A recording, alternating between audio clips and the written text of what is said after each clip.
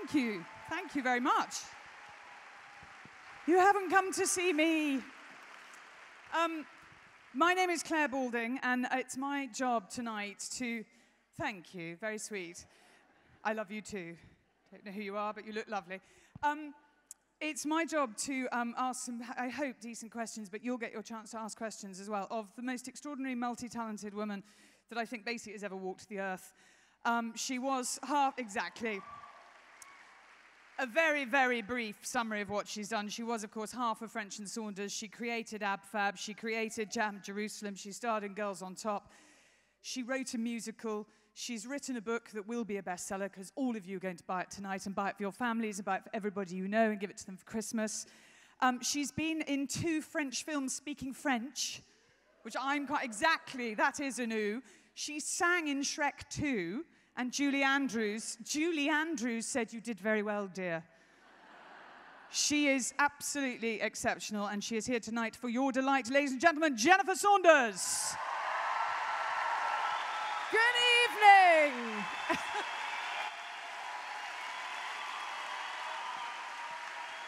Thank you. Oh. Thank you very much. It's just, thank you. Oh, thank you. That's a lovely welcome.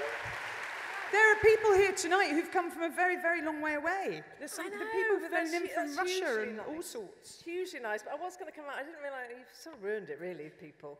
I was going to come out and go, "Good evening, London!"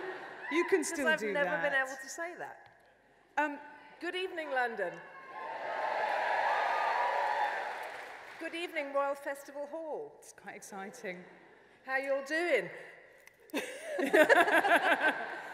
You read the book. Yes, read the Hold book. them out. Now, the book, first of all, Yes. and you can see the lovely cover there behind us. And Jennifer looked fantastic in that cover. Why did you call it Bonkers? I called it Bonkers because my life has been sort of bonkers. In that I've never had a plan. It was there was a lot of choice for title, which was, I thought, where's the plan? You know, because there's never been a plan in my life. I've never thought, do you know what I'm going to do? I'm going to become a comedian, Claire.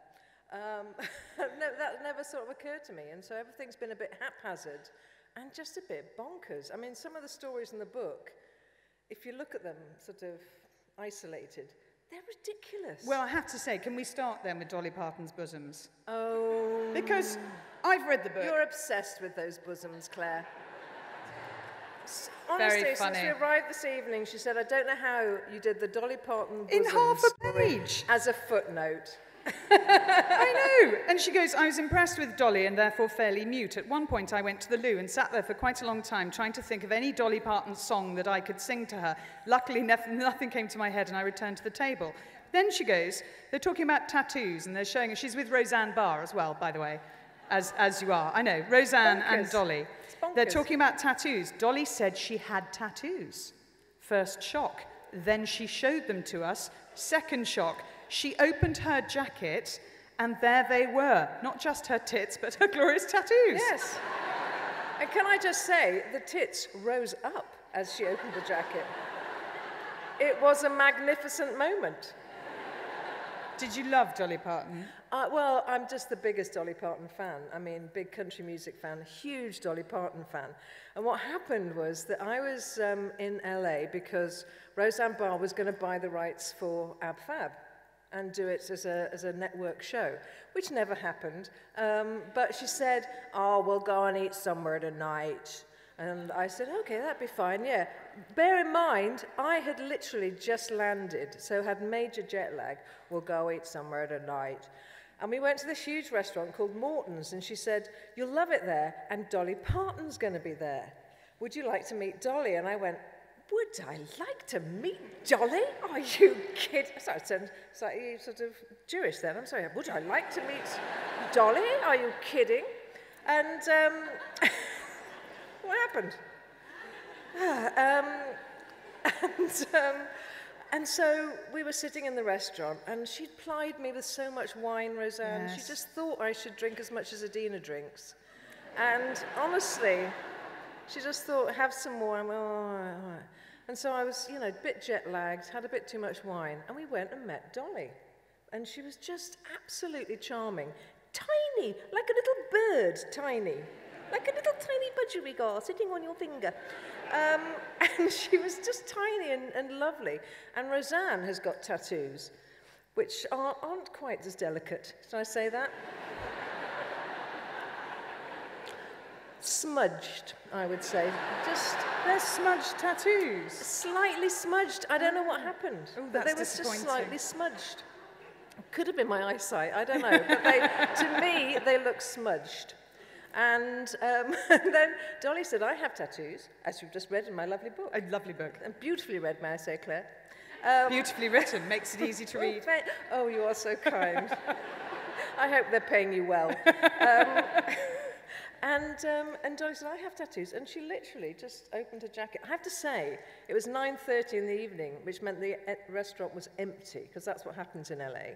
You know, everyone goes home, no one stays out drinking late. And so the restaurant was empty. And she just opened her jacket and showed us the most beautiful, can I say, the most beautiful tattoos. And what I like is her words, this will go no further, right? Yes. Yeah, this will go no further. Oh, I did check that, though. I did check before I wrote it that it was common knowledge, as they say. What, that she had? Yeah, no, I went online and put in Dolly Parton tattoos, and it did come up, so phew. It was all right. It wasn't like all my fault. You said at the beginning that life sort of has happened by accidents, and having read the book, and knowing you a little bit... Did it feel like an accident to no, you, Claire? the book didn't feel like an accident, but your life has sort of happened by a series of coincidences, and I think fair to say, and when you look at this picture of Jennifer as a child, remember it's not a little boy in a dress. Oh, hang on. It's her. Yes. That's me, by the way. Oh, it's huge. Grumpy little boy. It's huge. Would it be fair to say you weren't a natural performer as a child? I'd say pretty grim and unwilling looking at that, yes. But can I just tell you, my nickname at the time was Podge. That's a nice Oh, nickname. thank you. No, it was done kindly by my parents, but I was known as Podge. And your Yes. parents are huge. The book is dedicated to your father, who was a wonderful man, but also the influence of strong, slightly quirky, independent women in your life. Yes, you see, that's my grandmother sitting down there, and that's my great aunt standing up. And they were sort of the basis for the fat women that Dawn and I did. They'd be so proud. Just because they were such a great duo, you know. And my great aunt, Mary, who's standing there holding the drinks, was a great racing fan. She's got a marvellous bosom, actually, isn't she? That's a marvellous bosom. No I mean, tattoos, she was a I great suspect. racing fan and was real no-nonsense stuff, you know. And they were the sort of the inspiration, shall I say, for the no-nonsense fat women. Which when I'm they just so sit in thrilled. the kitchen and you'll remember, chop your finger off, stuff and Yeah, nonsense, stuff and absolutely nonsense. fine, carry on. Absolutely, pull your socks up, sort of school, which is actually half my school of thinking. But I'm just loving my posture there. I'm thinking that's a very poor posture. Yes, that is me. Yes, hard to believe, isn't it? And two whippets, which explains why you now have the wonderful olive. Well, yes, I sort of fell in love with my aunt's whippets, and I do adore whippets, and now I have the lovely Olive. Who's very beautiful, is, and if you don't follow Jennifer on Twitter, you should, just for photos of Olive, as well as everything else, obviously. But what's rather weird, can I say, is that Olive has her own Twitter site, which I have nothing to do with. I find that slightly creepy. And Archie had one for a while, then we pointed out it was slightly creepy and it disappeared. Okay. He didn't, luckily. But All right, no. Yeah. And your ambitions, if you had them as a child, Yes. were really to go to the Olympics. You wanted to ride at the Olympics. I did want to ride at the Olympics because an awful lot of my childhood was spent in my head. Well, it sort of was. I was an RAF kid, which meant that you moved house every 2 years or every 3 years. So I basically went to 7 schools in my life, 2 of them twice.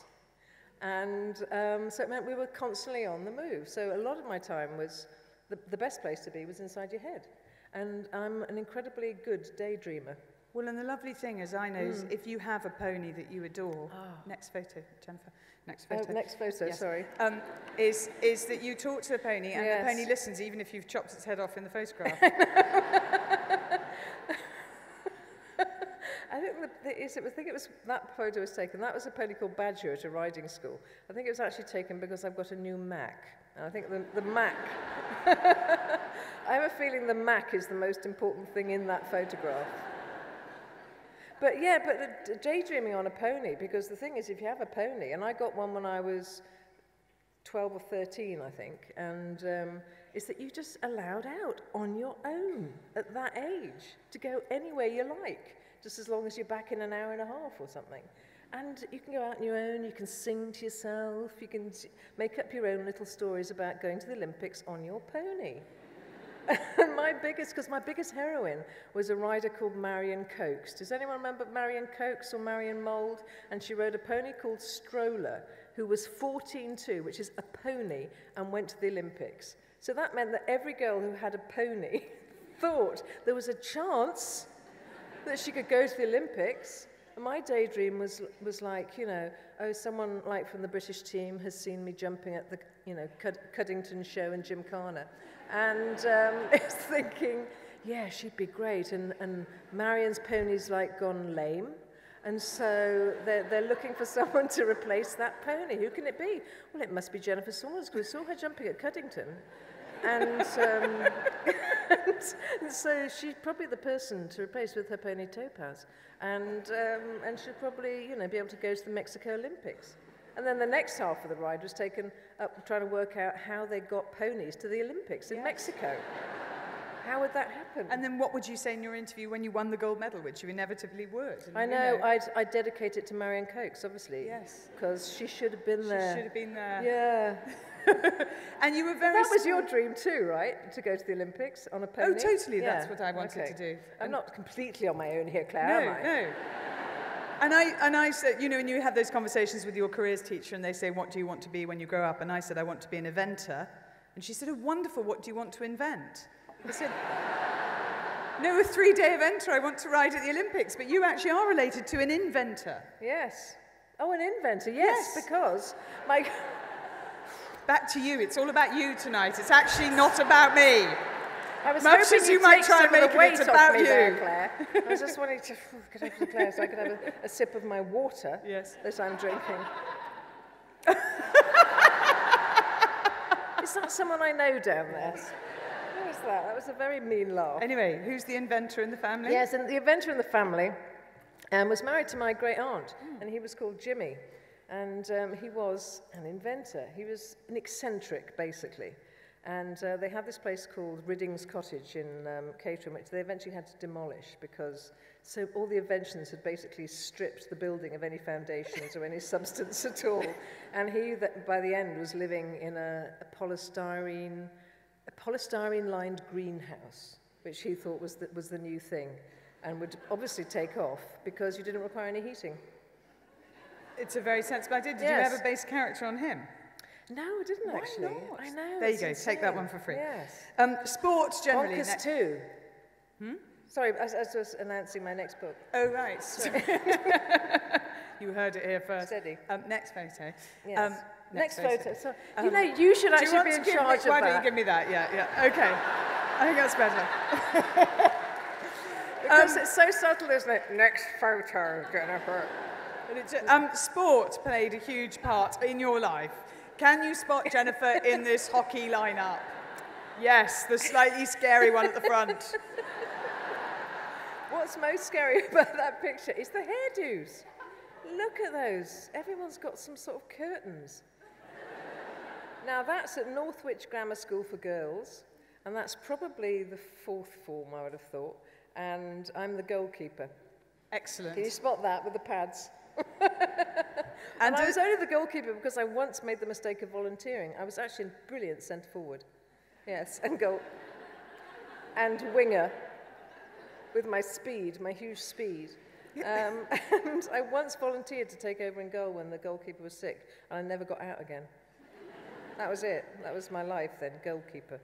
At Northwich Grammar School for Girls, you had a headmistress called Miss Dines. She was terrifying. Miss Dines, honestly, it's almost out of Dickens, isn't it, Claire? It is, reading it. Very similar to Dickens, actually. It's very similar. Very similar, but better, I feel. Better. I thought better. I thought better. I think so.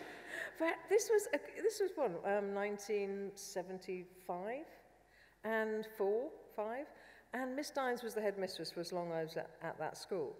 And she was a terrifying creature. There's a picture of her, a little picture of her in the book. We haven't got to put on the thing, but honestly, buy the book just to see that picture. Honestly. She is terrifying. She looks like, really frightening. A frightening woman who ran that school through fear, and only fear. She would always wear a gown, the full black gown. You know, this was in the middle of an estate. This was a normal school, but she wore completely the full gown. And she would stand and watch girls coming into assembly and look at them and occasionally just grab one by the shoulder. This claw would come out and stop them and they'd be sent back. And that meant, oh no, they did something like smile, or they did something like they were chewing gum, or they were doing something. But the punishments were terrible, you know. She caned girls. She got taken to court for caning a girl so badly that the girl couldn't sleep or sit down. No, it's absolutely true. And got off in court. Yeah, she got off in court because the catalogue... Oh, can you read out? The catalogue of the girls' misdemeanours were hilarious. The three whacks given, this is from the paper, this is from the Daily Mail. Yes. Saying nothing. 13th of November 1976. Says the 3 whacks given to 14-year-old Lynn on her bottom landed Miss Dines, head of Northwich Girls' Grammar School, Cheshire, in court. The parents brought a private assault and beating charge. They claimed that Lynn was punished unreasonably. But then they basically said that, admitted a catalogue of misbehaviour when cross-examined. She said she told rude jokes in the scripture lessons while discussing moral and ethical questions. She made remarks about teachers behind their backs and blew raspberries at them. She told lies about having lost homework, which she had not done, and took a classmate's book without permission. She stole a teacher's pen off her desk and offered it to a friend for £1. I think that shows quite a lot of initiative. She'll be in the next series of The Apprentice. She's a genius. And she disrupted the class. Yes. It was an extraordinary catalogue of misdemeanours. A pure caning offence, I would have thought all that. Yeah. But she was a terrible, evil woman, and she used to go around town when everyone had left school. The one thing you had to do was you had to wear this little red berry, imagine, a little red berry, and you had to wear it all the way home. You weren't allowed to take it off. As long as you were in school uniform, she owned you. And she would go around town in her car looking for girls who'd taken their berry off. I'm not kidding. And we lived in fear of seeing Miss Dines. And there was the time, too. She was a bit of a sportswoman, Claire. Yep. I'm sure you'll appreciate this. She liked a bit of cricket. We didn't play cricket at the school. We didn't play any cricket. But on the beginning of sports day, there was, when all the parents were lined up on the bank to watch, you know, girls dribbling about like this, going, don't go so fast, come back. Jumping a bit, ooh. She would say she had a staff against pupils cricket match organised. And no one really took it seriously except Miss Dines. And Miss Barnes, who was the deputy head, was a terribly timid woman who spoke like that and was so afraid of Miss Dines. And Miss Dines, you know, once the cricket pitch was set up, Miss Dines would stride out in full whites and a cravat. I'm not kidding, full whites and a cravat. And tap the crease a little bit and look about, check out the field, which was just trembling first years like that. Oh, Christ. And the one time I remember was, Miss Barnes was umpire, obviously. And the one time I remember was this first year girl came and bowled underarm at Miss Dines and got her out first ball. I mean, not just the school went quiet, the whole of Northwich went quiet. Nobody knew what the hell to do. And Miss Dines looked around, tapped the crease again, looked at Miss Barnes, who went, not out. And then the girl had to bowl again. I mean, she was terrifying. And Jennifer Saunders, This Is Your Life, here tonight with us. Yes, Miss Dines. Miss Janet Dines. No, do you know something? I wouldn't have written that chapter if I knew she was still alive. I absolutely wouldn't have done. She's not still with us. And in fact, when I was on my gap year, my mother sent me a piece from the Northwich Guardian that said Miss Dines was leaving the school. I think she was eventually forced out. Phew. And it was a picture of 2 sixth formers presenting her with a leaving prize that was a shotgun. I mean, it was not a word of a lie. It was unbelievable. Let us take you out of the hell of Miss Dines, Yes, and into your sort of later childhood.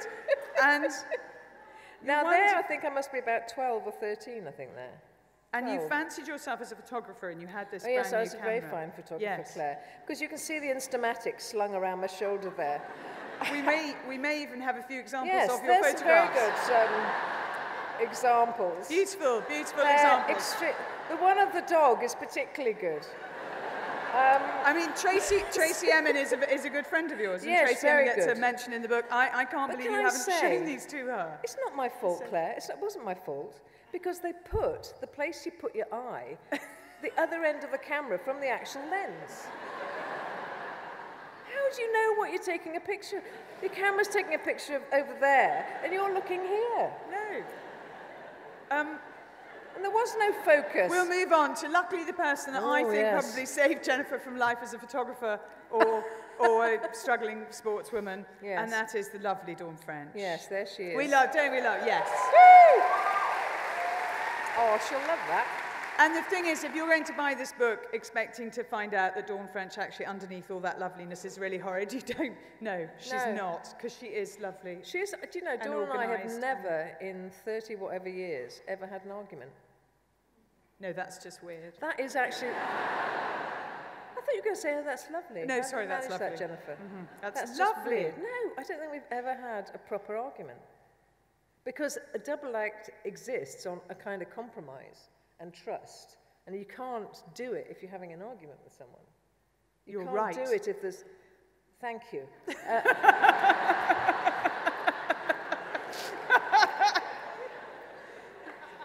Dawn's in Australia, that's why she's not sitting Yes. You're right, Claire, yes. here. So you met when you were both at teacher training, you were on a teacher training course at a Yes, drama Claire. school. Yes, at a drama school, Claire. We met at Central School of Speech and Drama School, which is a drama school up in Swiss Cottage. Lovely. That's And- excellent factual information. Yes, Swiss Cottage The drama book actually school. starts with both of you in an egg. I'm trying to... Listen, I know what I'm doing All here. right, keep going. The book starts... Yes, yes. Jennifer will be signing copies of her book for 1 Tell me hour how and the 1 book hour only starts. after this finishes. The book starts with you both... You haven't touched have a your sip. water, have you? I have. I have. Have a sip. The book starts with you both in an egg, not in the same egg, in separate eggs. Yes, in Why? an egg. Why, did you say? Yes. All right. It does start with me in an egg. And the egg in question, Claire, is made out of newspaper. Because we were told, and this was drama teaching, you have to do things that you might take into schools. And this was an exercise that a member of staff decided was a good idea for us. So there's 16 of us, and we're all told to make up a little egg and wrap ourselves in the newspaper. And a friend, or I don't know, close associate, then puts sellotape all around it, so you're totally in an egg. So the 16 adults sitting inside newspaper eggs on the floor of a studio, right? And we were told then that when we started to hatch, we were coming into an unknown world. Seriously, into an unknown world where we might not even have language. We might not know who we are, and we might be frightened. We might be aggressive, you know. And so this was an exercise in sort of new beginnings, learning about language, that sort of thing. But basically, we were sitting in a rather nice egg and having a nap for quite a while. And then, of course, you think, oh, God, who's going to come out the bloody egg first? You know, and you think, surely someone's going to take it seriously. And, of course, eventually this one person decides to come out and go, ooh, ooh, ooh, ooh, ooh, ooh, ooh. And go, ooh, ooh, ooh, like that. And meanwhile, me, Dawn, and my friend Joba are just having hysterics inside the egg. And, eventually you make a little hole and look out at the rest of the course, trying to pretend they're in a primeval world. They try to steal each other's eggs, their eggshell, and wrap it around them to make a nest. And you think, I can't come out into that, Claire. Just go back to sleep. I can't. And so basically there were left, me, Dawn, and Jobo as the 3 cynical eggs that, that came out last, laughing. Only to discover that the teacher had gone to the pub. Astounding.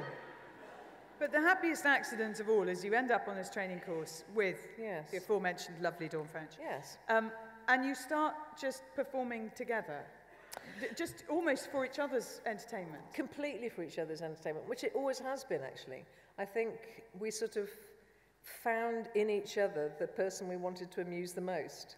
And so we just we shared a flat eventually in the last year and a half, and we used to make up little routines, and we used to literally go into the sort of shared sitting room with sort of 7 people in this flat and make them push the sofas back to the walls. They were trying to watch television, and we used to force them to put the sofas back to the walls, and we would do a little act for them. Our first act was called the Menopathy Sisters, and they were a mime circus act. There's a photograph of them, which even in costume took some believing. And so we just used to do it, in our normal clothes for our flatmates, and found actually we got a few laughs, mainly our own laughs, but we got a few laughs, and we took that forward to the college cabaret. And then ultimately on stage. You've got it. I've got it. I've done it. One step ahead. You can relax now. It's and all then fine. Ultimately to this joyous act that you're looking at now, which was the comic strip. Early days of the comic strip. And yes, those are our stage outfits. And fair to say they weren't used to seeing female performers at the comic strip because it's not a strip club. It's not a strip club. Well, it was in a strip club. It was in Raymond's Review Bar. Yeah. Don't look at me like I know. I don't know. Come on, Claire. Where you been all your life, darling? It's in Raymond's Review Bar, which was a lot of little theatres sort of jammed together that had nudie shows and striptease and all the rest of it. But that theatre was free, so Peter Richardson rented it for a comedy club, as you do. And essentially, you would continue just dressing up and having a giggle. Yes. Although actually that was just to go out, wasn't it? That was actually just to go out. Yes, we were late to the punk era, Dawn and I. But that was we were at college then. That's the door of the flat we used to live in. And we used to go out to parties dressed like that. And we called ourselves, because I think that was almost an act as well, that. I think we called ourselves the Menopause Sisters. At which point we had no idea what the menopause was at all. We thought it had something to do with periods. We didn't know. But we'd dress up like that, and sometimes we'd just go and stare at people on the tube and see if we could frighten them. We couldn't afford drink, come on, and we had to get our thrill somehow. So you find Dawn, and the two of you set off on this, extraordinary double act together, but also by the happy accident of timing, you are part of this amazing comedy set. Yes. And the men in it are fairly significant as well, because you ended up marrying one of them. Yes, I did. There he is. Indeed. Looking rather cool there. In fact, they're all looking rather. I think I chose that picture because everyone looks kind of cool in that picture. That's actually in the comic strip filming. That was filming Fistful of Travellers. Sorry, this dog's got my teeth, obviously. Fistful of Travellers checks in Spain.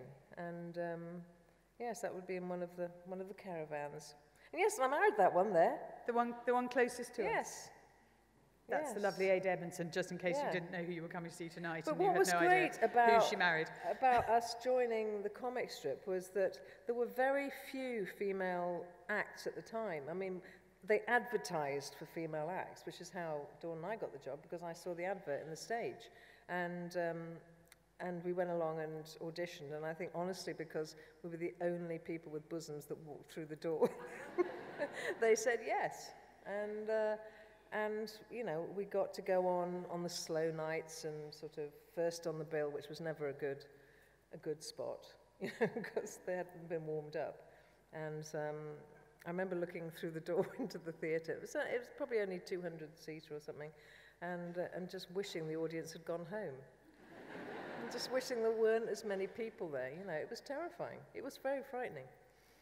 But it's an amazing place to sort of have your worst experiences in a way that you are going to learn to be very sharp, very quick, to make a large number of people laugh.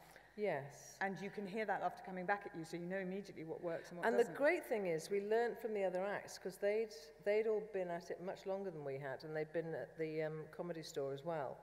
And just to see their technique of how they got the laughs and how loud you had to be and how you couldn't wait, you know, you couldn't have pauses. You had to really punch stuff out, and it was a massive learning curve, that. Just one more of the lovely Aid, because I like this picture. This is from you on honeymoon. That's us on honeymoon. Yes. Who gave you the matching pyjamas? Do you know, I can't remember. I think it was my friend Scotty.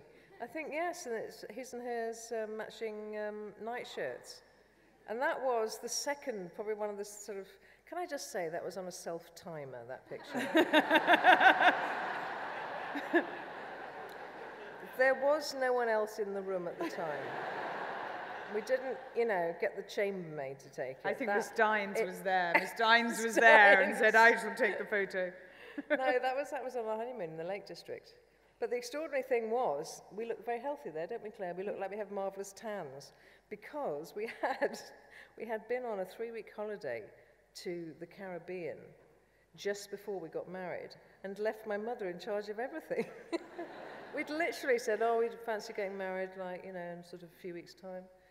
Would that be okay? And my extraordinary mother managed to organise the whole wedding, you know, with help from Rick and various people. And we got back and went, oh, great, yeah, thanks. Yeah, phew, that was a great holiday. Phew, knackered. But how's like the wedding arrangements going? Is they all right? They just organised the whole thing while we were away. And you had some rather good guests at your wedding. We had great guests. You did. I mean, obviously they're all friends of yours, but yeah, no, Robbie and Jules Holland played the organ in the church. So we went out to quite cool, fairly jazzy, nice jazzy number.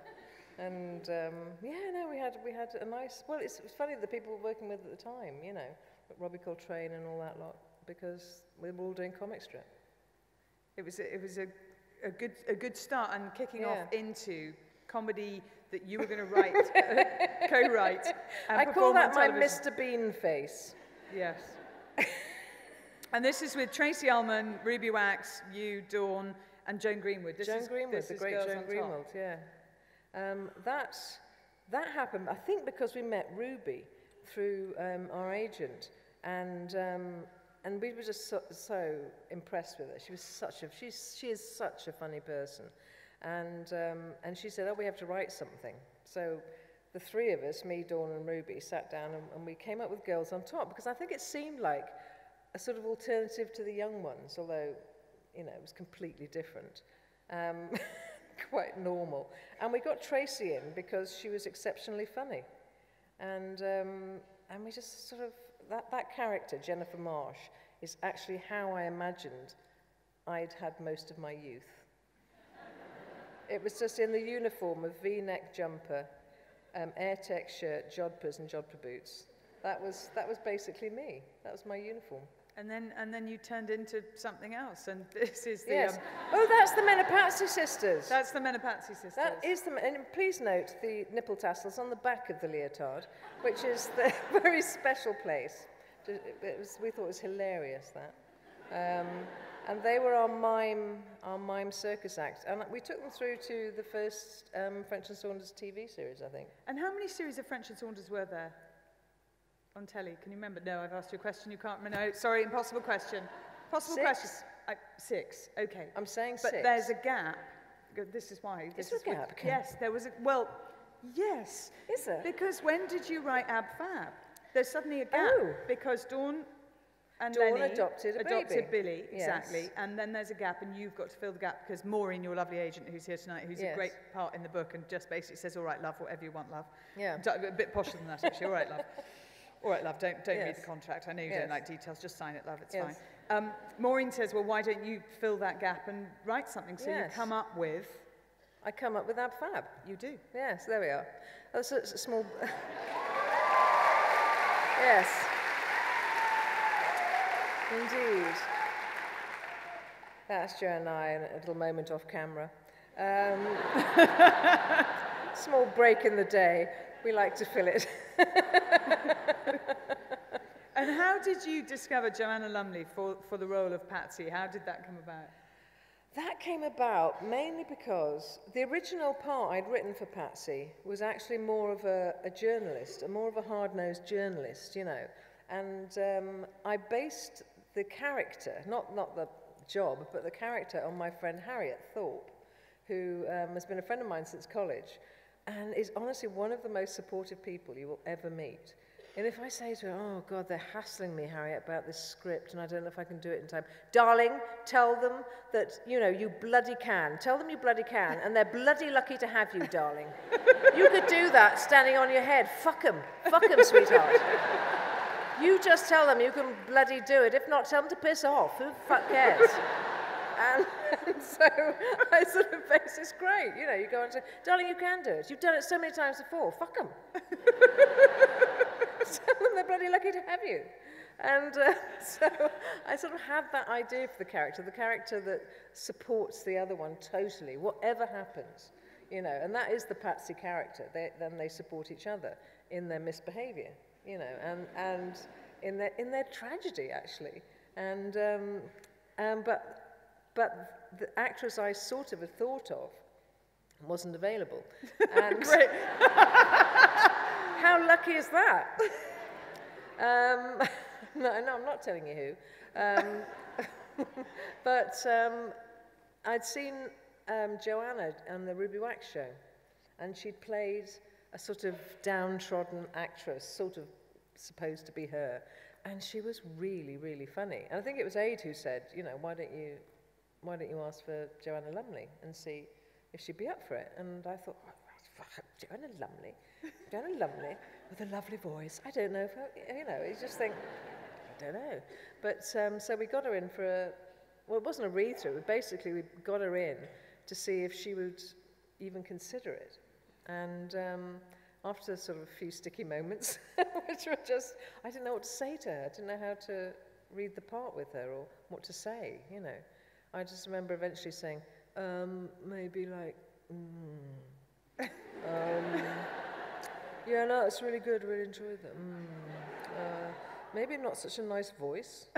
Like that, and I remember saying that, maybe not such a nice voice. And after that, honestly, Patsy is Joanna. She created that. And, you know, within a week of meeting her, I'd rewritten it for that, because she brought a lot of her history to it. You know, she brought all the old modelling thing, the 60s, everything. She brought all that stuff to it. And you've become characters that exist in your own right, away from the Yes. away from the actual series, because this photo, this is a very, very funny That's story. bonkers. Now, this come is a on. very funny story, I have This to is tell you. honestly, oh God, this story, this is kind of the height of Ab Fab. And we used to get a lot of perks in Ab Fab. We'd get to lots of trips to New York and stuff because the show was going out there and they would throw us parties and we'd do interviews and things. And we'd been to a few parties there, and they were incredibly over the top and camp, these parties. And we'd arrive looking like just normal us, to find massive drag queens dressed as Patsy and Eddie standing there, you know, looking over our heads going, where are they? Where are they? Where are they? And we were going, we're here. Hello? Yes. It's us. And they'd look at us and like go, oh, shame. And it was like, we thought, well, we couldn't live up to it, you know, because they were expecting these massive characters. And I sort of say it's like, you know, being a real mouse going to Disneyland and meeting Mickey and Minnie. It's just, that's a mouse. It's like, that's a mouse. And so we thought, we were then offered this fantastic thing. It was Gay Pride Week in New York and the LGBT Awards. And they said, would we come over and accept an award, you know, from the gay community and everything. And it'd be at the New York Senate building, and we'd get a little proclamation and everything. And we said, yes, of course. And we said to Joanna, do you know, we should really dress up for this, because we've been so mousy before, haven't we? And she said, yes, darling, absolutely, darling. I think, darling, a little bit over the top, I think, sweetheart, don't you? I think, you know, as close to us, sweetheart, as we can. You a little bit Eddie, and me a little bit Patsy. And so we did, and that's what happened. That is how we went, dressed to this event. Such a mistake.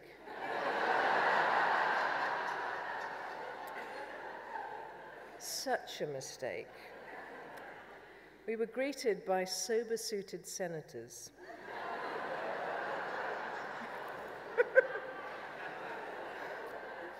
And for a while, not a gay man in sight. Imagine the horror.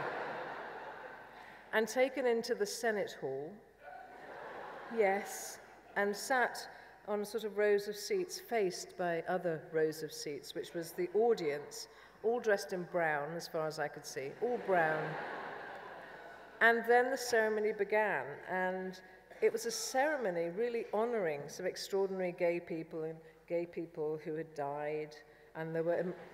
Stop.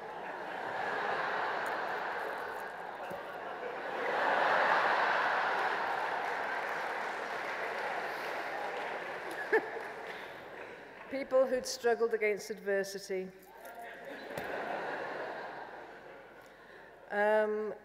People who'd, you know, transgender people that had now become senators went up and people cried. There was a lot of crying.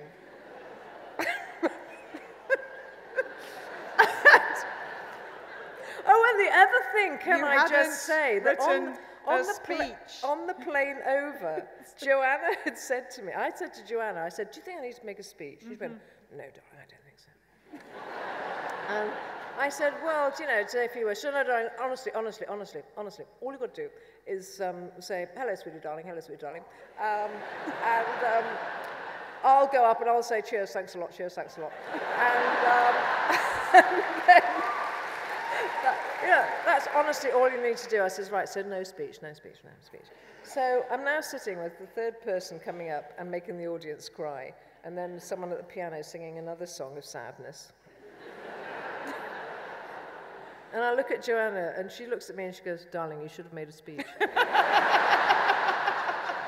Sweetheart, think of something now. You've got to make a speech. Nothing. And then I know it's coming to our time, and I'm just feeling like a fool. I mean, look we were dressed pathetically. And then, and then the senator comes up and goes, now the major proclamation of the day, and here to honor Jennifer Saunders and Joanna Lumley, Whoopi Goldberg. And And then Whoopi comes out and makes such a nice speech, a really heartwarming speech, Claire. And then we go up. Honestly, I could have shot Joanna Lumley at that moment. I could honestly have shot, because we had tried to say something quite serious about how lovely and how meaningful everything was, and how lovely to be in New York, and cheers, thanks a lot. And I said, sweetie darlings, and ran. Oh, it was a nightmare. Amazingly. It was a nightmare. America forgave you because you got a part in Shrek 2. Look how tall, ridiculously tall that person is, standing next to me. I'm in heels there, Claire. That's crazy, isn't it? Rupert Everett is the tallest man on earth. So most of the pictures were basically my hair and Rupert Everett. And you took a part in Shrek 2 singing. Yes. Singing. Yes. Who knew? Who knew? I certainly didn't. No. And, no, when I say singing, I did a lot of takes on the song. It was quite tough. And I had my friend Simon Brint there going, up now, Jennifer, up now, stop. Down. Down a bit flat, like that. So I had someone leading me through the whole song. But the terrible thing was that Julie Andrews, who I sat next to at Cannes to watch the film. I'd never seen the film before, and I'm the one singing, and I'm sitting next to Julie Andrews.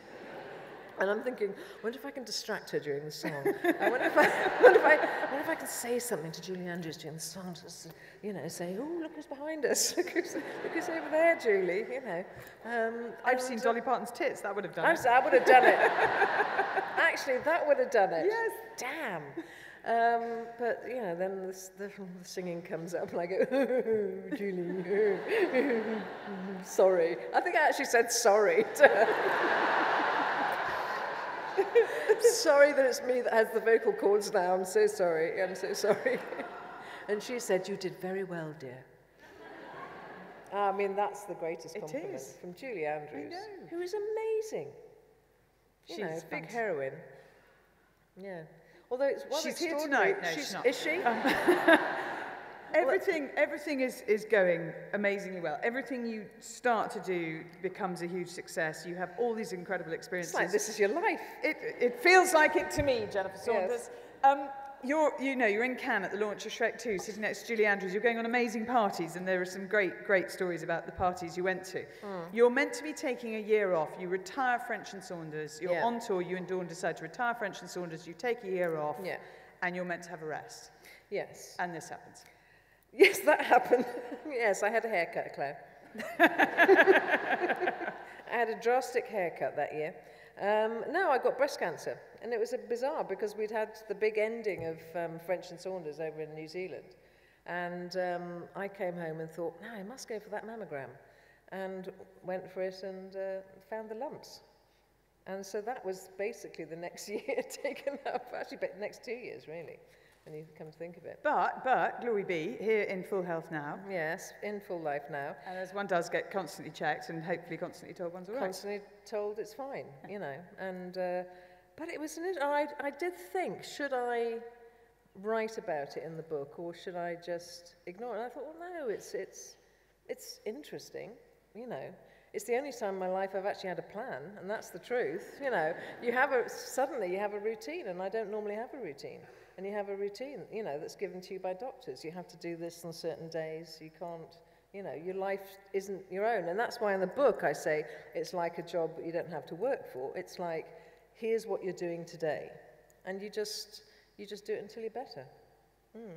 And hurrah is better. Thank you.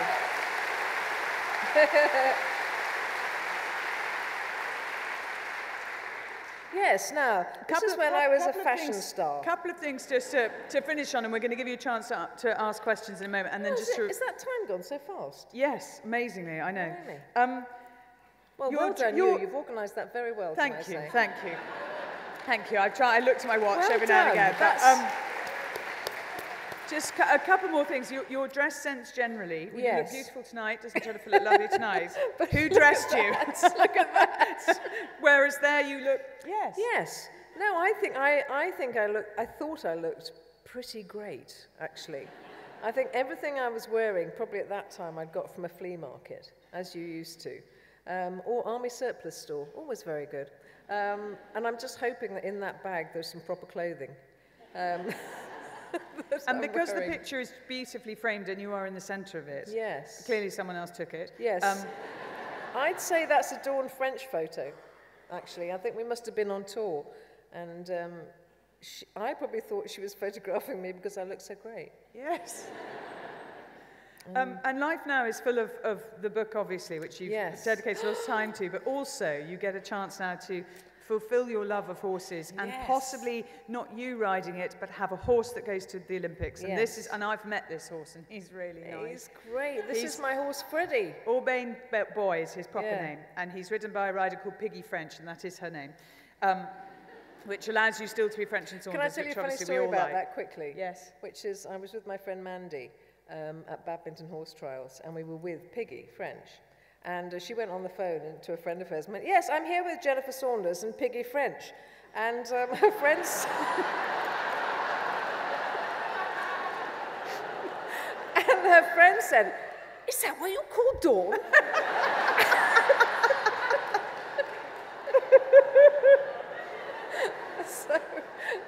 So yes, and he's only 4, but he's doing extremely well, and it's kind of it's nice to be back in a horsey world. It's lovely, yeah. It's a very nice world to be in. And someone else does the mucking out, which I like particularly. Lovely. Yeah. And you have 2 Freddies in your life, because that's this my other is Freddie. The other one. That's my grandson. Honestly, isn't he the most? He is the actually most divine. And yeah, it's fantastic being a grandmother. I never thought it'd be so exciting, but I kind of, you get withdrawal symptoms when you don't see them for a bit, and you know, you just know that that's going to grow up and take me to the Wolsey. Exactly.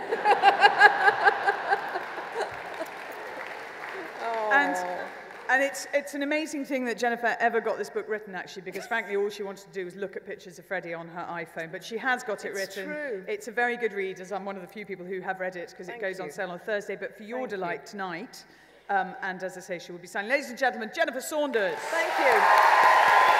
Thank you very much. Thank you, Claire. Thank you. She's such a professional. Now, thank you very much.